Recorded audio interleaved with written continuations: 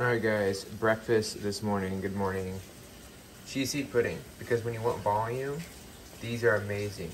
2.5 tablespoons makes all of this. Look how full that is. For less than 13 grams of carbs and less than 200 calories. And you can put in protein, it's crazy. And we got some eggs.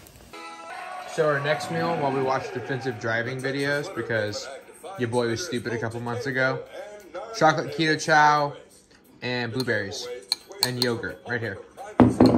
All right, guys, having lunch with the Keto Camp community.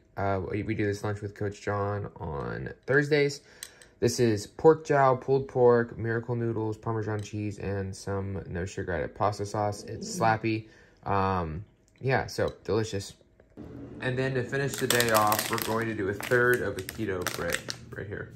Just a quick update to end this video. So, as I know, we lowered the calories to 2,400 immediately. Like, within, like, 2 days, I felt it. Like, definitely I want to be more snacky. So, we're definitely tapping into reserves where we're at. So, now the trick is to, like, let me give you a key tip here on weight loss in general. Not even just, like, weight loss as a runner, but, like, weight loss in general. You don't want to be ravenous, but, like, there's a level of hunger if your hunger hormones are good, because ghrelin's supposed to release to try and get you to not use reserves. Embrace it. Embrace the fact that you're hungry, that you're tapping into stores, that things are happening like they're supposed to. It's good stuff. It's good stuff.